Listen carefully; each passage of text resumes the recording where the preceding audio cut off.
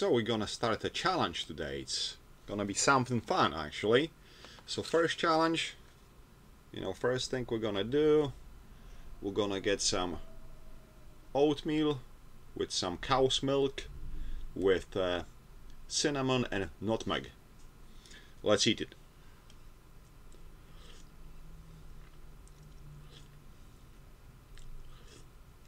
Carbohydrates are the devil.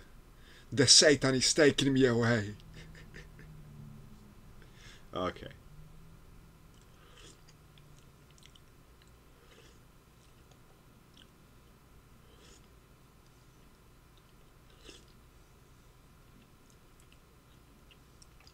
I like getting the milk first.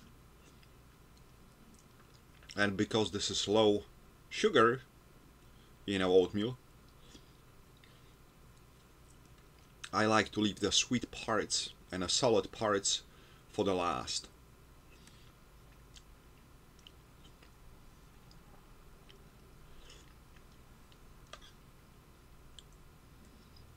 And some, decaf.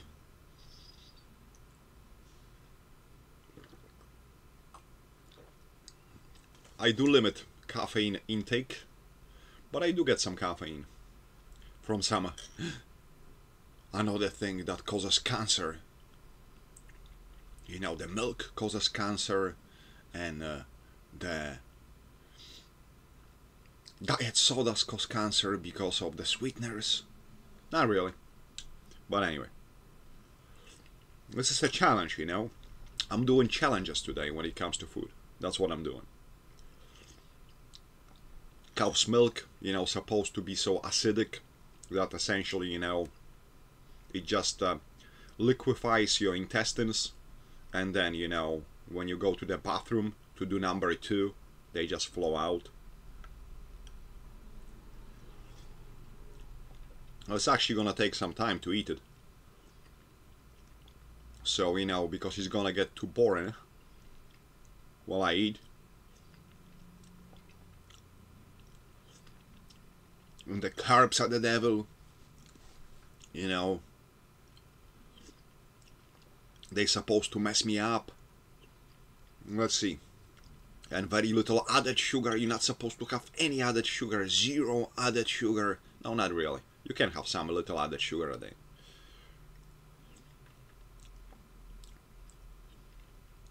I do not believe in any one path towards better tomorrow, the straight road towards progress and the sun rising again. I don't believe in those things.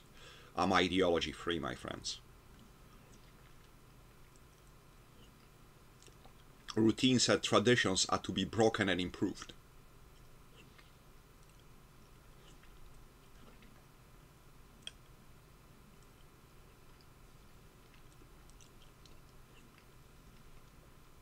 When I catch myself doing something too much and becoming an ideology, I take a break from it.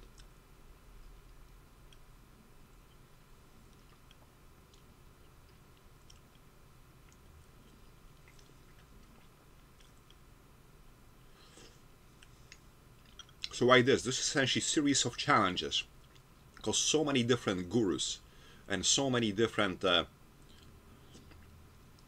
diets and methods, and they are not effective. I lost 70 pounds and I have kept it off. It took me 5 years, and right now I want to lose the last 10 to 15 pounds. It's going to be the most difficult. But this is essentially to show to you that you do not need to follow any guru or diet, and the only information that you need on the diet should come from registered dietitians, professionals. That's the only people who know what they're talking about.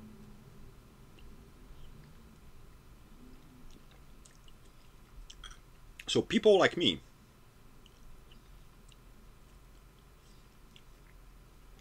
people who lost their weight on their own,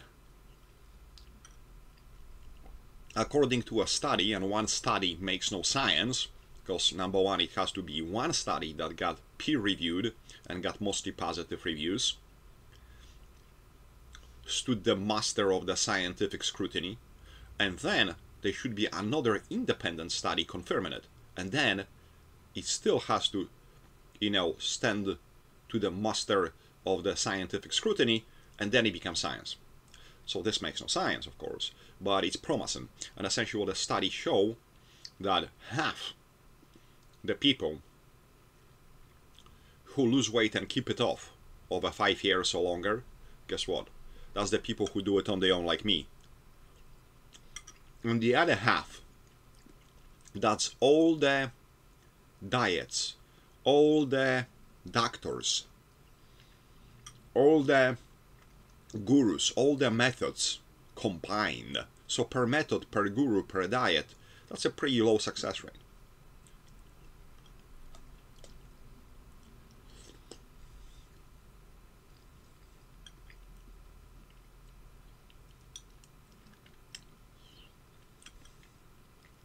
And yo-yoing is probably part of the reason that when you lose weight over age of 55, 60, you actually live shorter than if you just kept that weight on.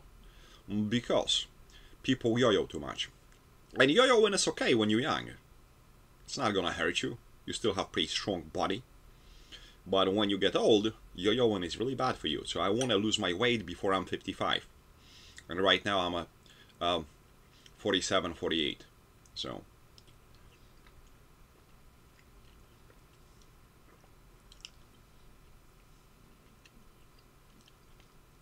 I love oatmeal in the morning.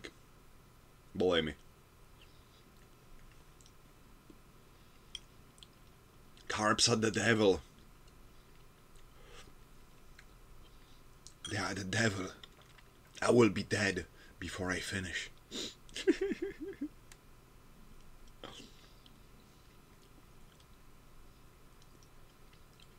One thing about oatmeal, it actually has some significant amount of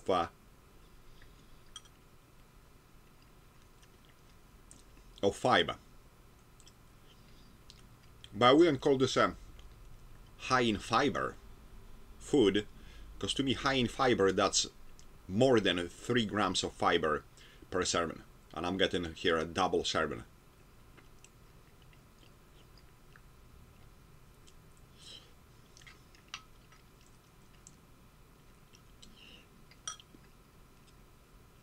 Fiber feeds the healthy bacterial flora in your stomach. That's what it does. It can help you with pooping, but it's not certain. To me, the most important aid in pooping is water. Yeah, fluids. If you drink just 2 quarts, 2.5 quarts of water a day, then you're probably gonna have problem going to bathroom, even though it's the minimum for your kidneys to operate properly. You're always gonna be freaking constipated, and you're gonna be taking laxatives. I would say 4 quarts a day of water, and then you poop well.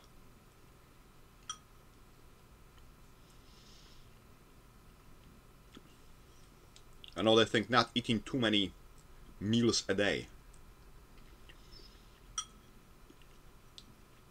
because you want to dump a lot of food at the same time into your digestive tract. Just common sense, not science here. And when you drop a lot, it's gonna push a lot.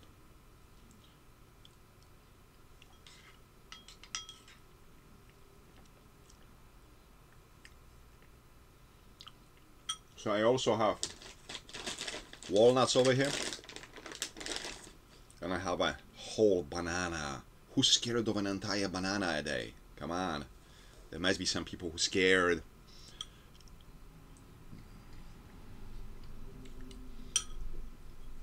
I'm a whole banana. I'm a whole banana.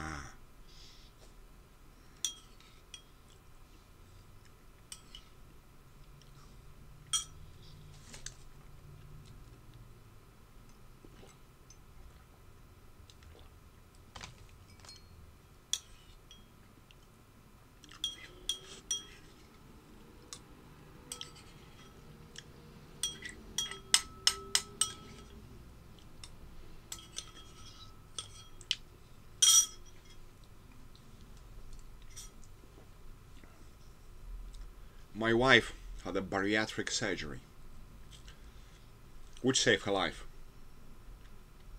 However, afterward, the bariatric center, you know, to which she belongs, to which she goes, the commercial was saying that you cannot have a whole banana because it's too many carbohydrates for a person after bariatric surgery. So essentially they push in high protein diet like crazy. That's what they peddle. Oh, now I got some not so savory pieces of the banana off.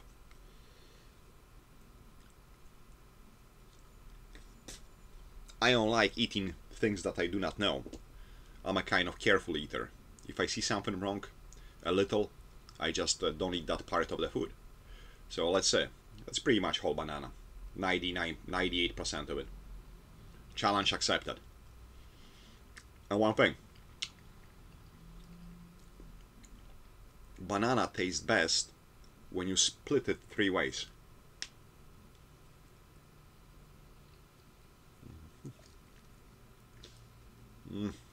Delicious. Delicious, my friends.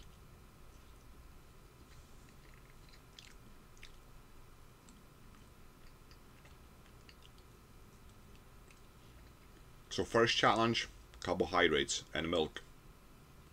Second challenge, a whole banana.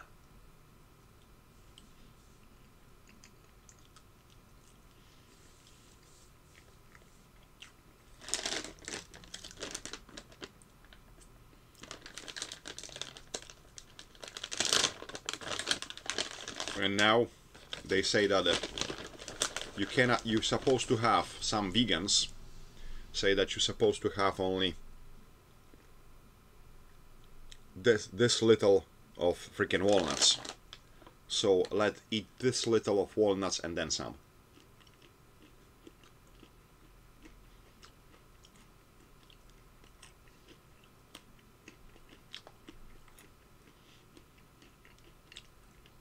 They're, you know, high carb, low fat, extreme low fat vegans. Not all vegans are crazy, but some are. That was like 5 halves. I usually eat 10 halves.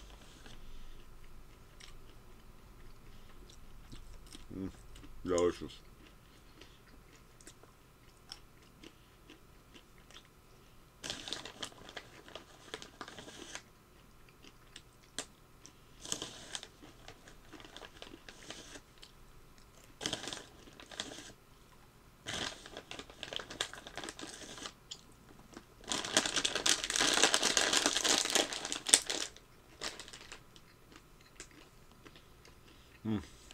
This is good.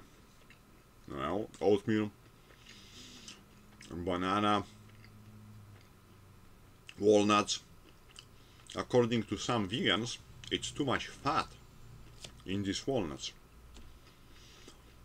So my breakfast is pretty much 800 calories.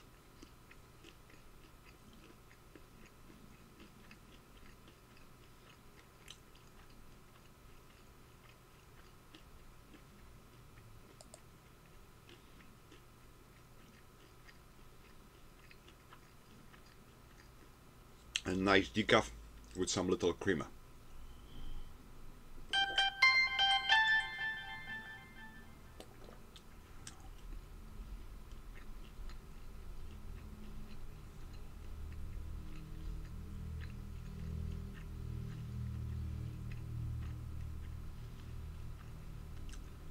So I'm gonna be back with some berries for my lunch. Berries and chocolate. Added sugar in dark chocolate. That is only 40% cacao. Horrible. And then I'm gonna come back with another challenge later on. For dinner, I'm gonna eat bean soup. You know, Dr. Gundry? Yeah. Beans, the leaky gut syndrome. Terrible. Terrible, terrible things, man. I'm gonna do to my body today. As I did before. It's horrible. I think by 7 p.m. I'm gonna be dead. All those carbohydrates I ate, that entire banana, the added sugar in the oatmeal, you know, and all that fat in the walnuts. That shit gonna kill me. But I'm gonna be back. For now, I'm gonna pause this recording.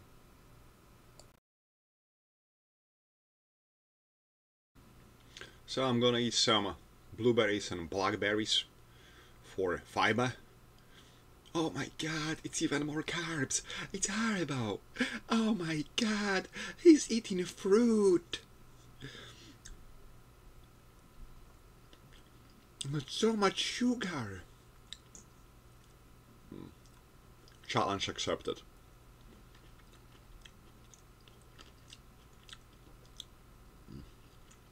I don't want to share it because if I were to share it, guess what? Can get dirty from the fruit juice. Why to share it?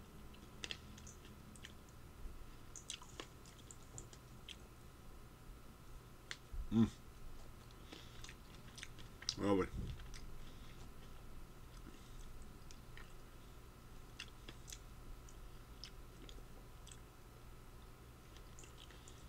of course, decaf.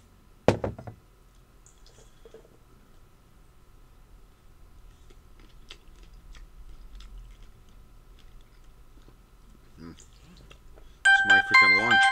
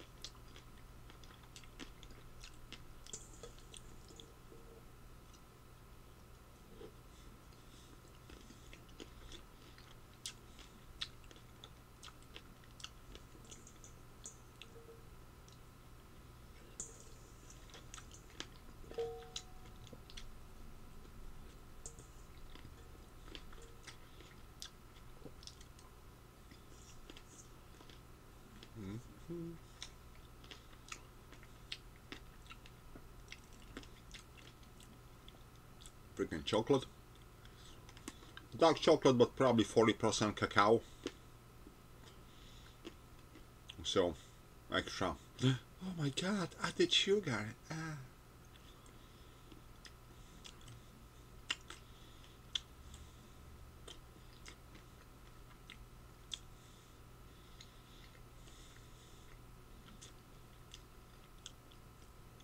Or like Greg Doucette would say.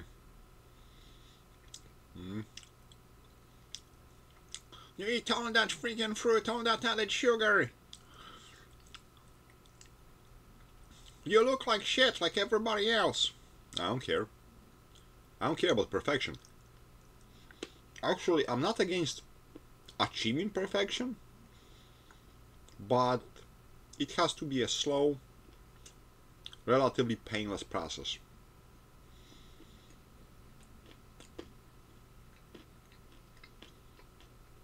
I did lose weight. Why did I lose weight? Because I loved my body. I learned something. When you punish your body for not being the way that you would like it to, then it's punishment. Then you hate your body. Then eventually you end up hurting your body. When you love your body, it's counterintuitive, of course. It's kind of almost scientific, because science, by principle, is counterintuitive. When you love your body, you're gonna reward your body with continuously better diet and exercise. It's pretty much what I think. It's counterintuitive, but it makes sense. So I see you at dinner.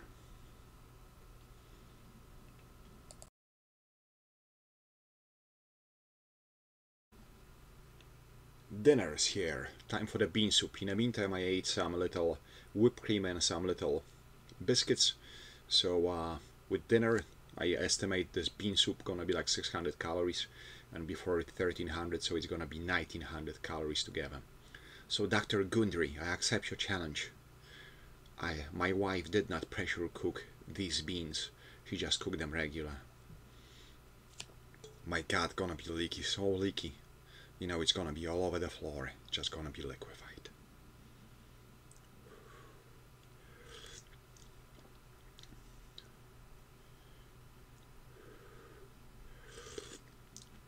What Dr. Gundry is saying is essentially he makes money off a vast exaggeration. You know, leaky gut is actually possibly a thing, possibly not. Or maybe just for some people. It's not certain if it even exists. In addition, what he's saying applies only to people with IBS, irritable bowel syndrome, which is pretty much all the things that can go wrong with your digestive system put together, you know, when it comes to interaction with food. Except for celiac. Celiac is different. It's autoimmune disease, actually. And it's not allergy. And you know, the thing is that why he says plant paradox, why does he say it? Because he want to excuse a reality. Reality is that, you know, if you have magical genes, great DNA, and you're gonna live to 100, that's okay. But majority of people won't. So what you try to look, you look for a diet that, you know, helps populations of people achieve old average age, you know, high average age, higher than other populations, like people in Sardinia or people in, you know, Okinawa. And in Okinawa, yes, people during 1940s and 50s ate a lot of fish because pigs were slaughtered for the Japanese Imperial Army. Then, the staple became again, you know, pork. And guess what happened? Nothing. Even though they ate a little pork almost every day, nothing happened to them. They stopped eating a lot of fish. So fish is not really that crucial. Yes, fish is good for you, and except for one blue zone, when people live a long time, when populations live a long time, not individuals, you know, it's eaten all over the place. However, it's not necessary. So what's necessary? One of the necessary things seems to be lentils, legumes, beans. You know? So take that into consideration, empirical evidence, not necessarily lab evidence. Because lab evidence is not everything. If it makes me live longer, how do I care how it does it? It's kind of like, I think, Law of Running by Dr. Noakes, where he talks about lactate threshold not being really lactate threshold, but still, if you do it in training, it still works and makes you run better. So it's kind of difference that makes no difference, except if you're a scientist.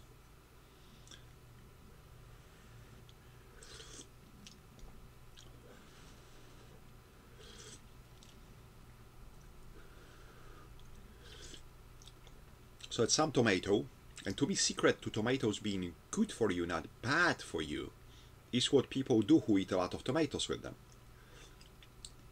As a kid, I used to eat tomato as a hand fruit or hand vegetable back in Poland, but I think that's wrong.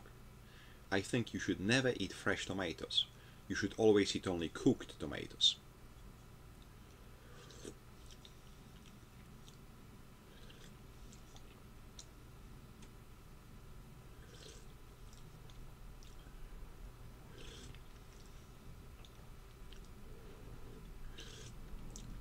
I know I'm not a vegetarian, but I try to eat at least twice a week vegetarian. And yes, if in the future we have meat from a laboratory, from a lab, and from essentially factory, and if this meat tastes good and is good, I don't have to eat animals. I can eat mass-produced meat in a factory. I don't have problem with it. But I sincerely believe that when should we all be essentially vegan, and if they can make a cow's milk in a factory, I also gonna get it from a factory. But I believe when we shouldn't ordinarily kill animals, guess what? I believe that once a year, every person should be required to kill an animal, skin it on his or her own, or their own, and then cook it and eat it. Why? In the case of emergency. But that's it. Otherwise, we should leave animals alone. And I believe that we can start by making certain animals off limits, certain really intelligent animals that seem to be pretty sentient. Certain, members of the corvid, raven, magpie family, most especially Eurasian magpie.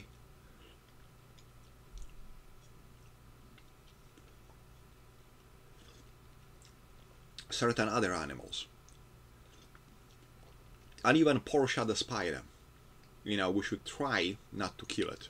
I mean, there shouldn't be any law against it, but we should tell kids, listen, for something with such a little brain, it's so smart, maybe it's better if it stays around.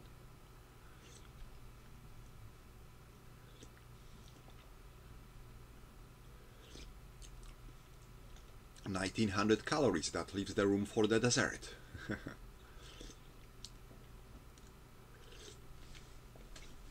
You know what? I don't care if my videos go popular. When I do these videos, I feel more obligated not to overeat. So I'm definitely gonna keep on making these videos.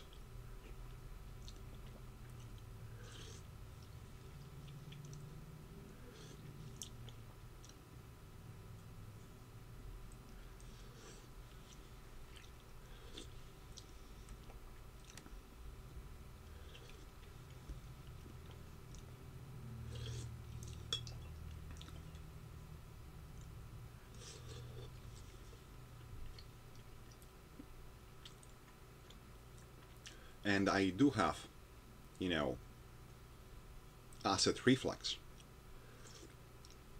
Since I'm getting medication today, I'm going back to the intermittent fasting. And actually, a form of intermittent fasting, which I don't do religiously. As I told you, I don't believe in any ideology. So on Fridays I'm gonna have my pig out date, which may move. This week it was yesterday on Thursday, so I'm not doing Friday. Today is Friday.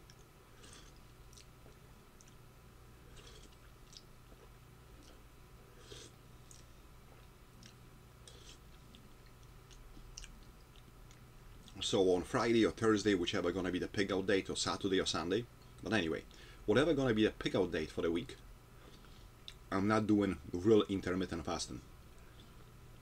But I notice once I got myself used to doing intermittent fasting between 5 p.m. and 9 a.m., guess what happens?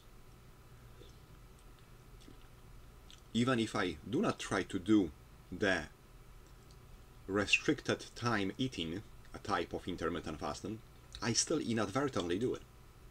I still do 12 hours in between meals.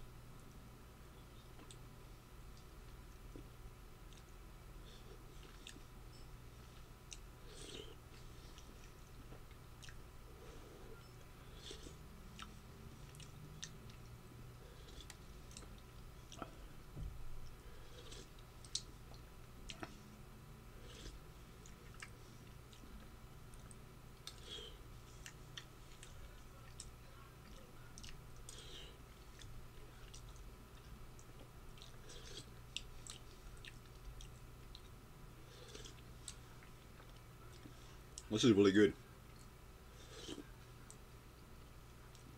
It's mostly beans. Also tomato paste. Some green beans. I do get it. I do get it.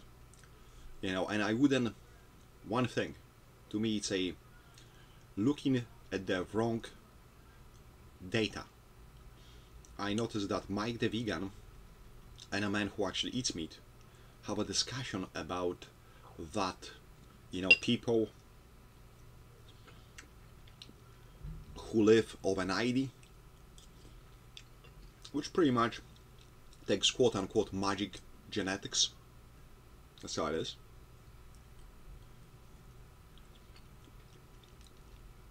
You know that, you know, most of them, not majority but most, have cholesterol levels over 150. You know, how does it apply to you? Do you have magic quote-unquote genetics? Probably not.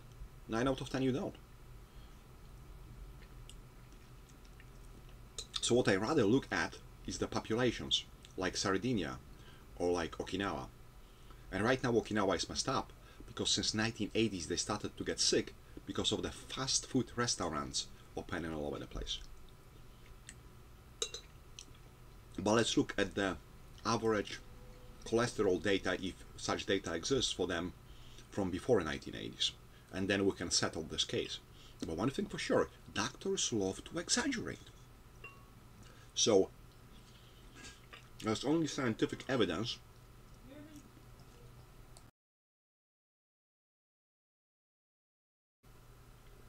so for example, the science says that your total cholesterol should be under 150.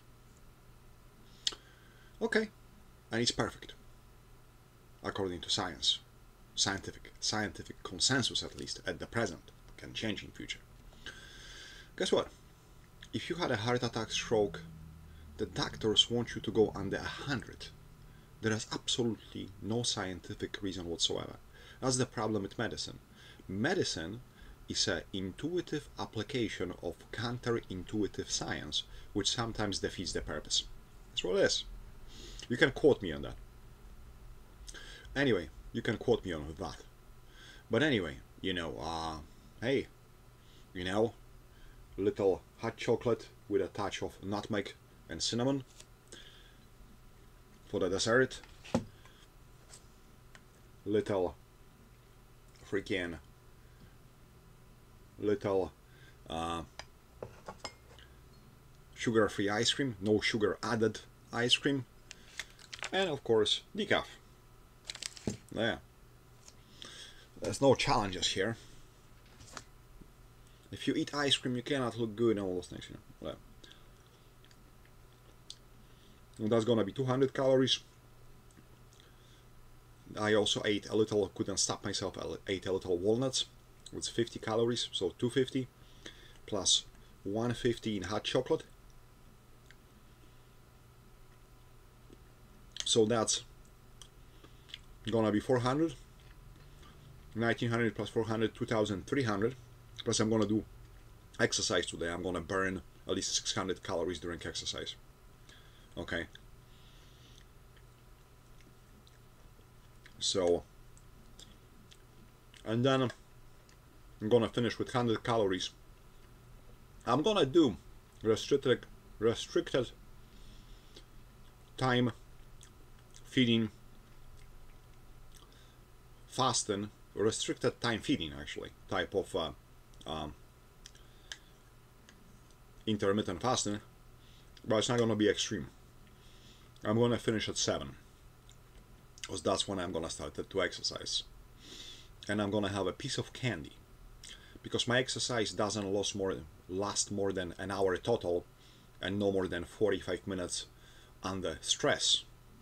You know, do an effort, and at least 15 minutes of breaks in between. So that's gonna be beneficial for my cardio part, for my running part, because it's gonna give me a little sugar rush, which should make it much easier to exercise. I don't need it forever. It's gonna be tiny sugar rush though. It's gonna be one piece of candy, chocolate candy.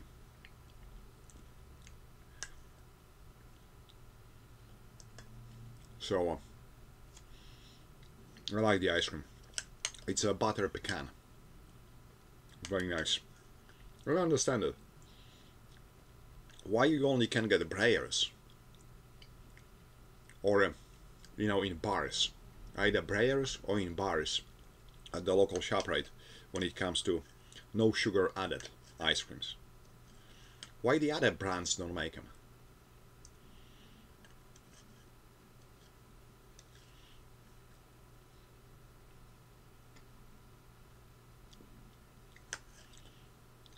So, what about milk? Well, milk is not for everyone. I mean, kind of is.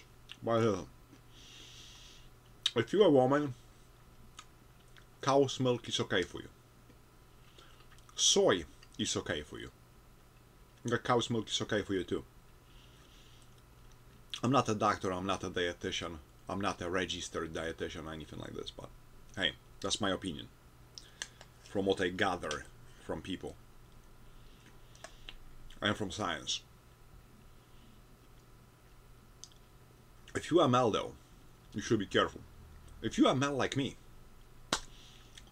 who, you know, has multiple copies of a gene for lactose persistence as adult, then as long as I do not drink more than half a gallon of milk a day, I'm good. However, if you are majority of human male population on Earth, if you're over 5 years of age, you should not use cow's milk, because it's gonna increase your odds of prostate cancer. It's that simple. You should get milk analogs, soy milk, rice milk, whatever, almond milk, but you should not, or don't drink any milk at all, period. But you know, pretty much all women are okay with drinking cow's milk, and soy, anybody can eat soy unless you have soy allergy. I do like tofu.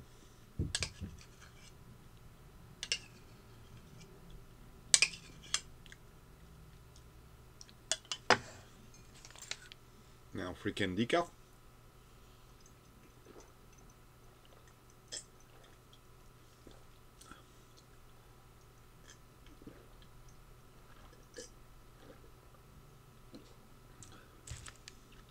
The final product of the day.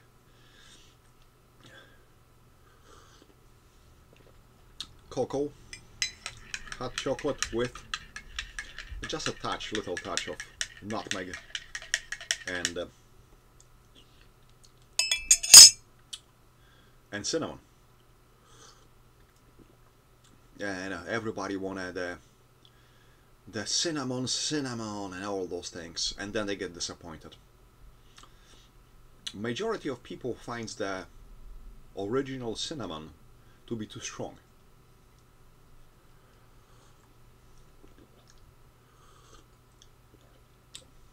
Two things about eating. Certain things defeat the purpose. I remember my friend telling me that he wanted to make a lamb, and a secret to make a lamb easy way to taste good is to marinate it, infuse it with garlic and ginger. That's the easiest way to do it. You can do it otherwise, but that's the easiest way. That's the simplest way. Not Michelin star chef like Chef Ramsay, just simple way. And then, you know, my friend told me make a lamb that doesn't taste like lamb.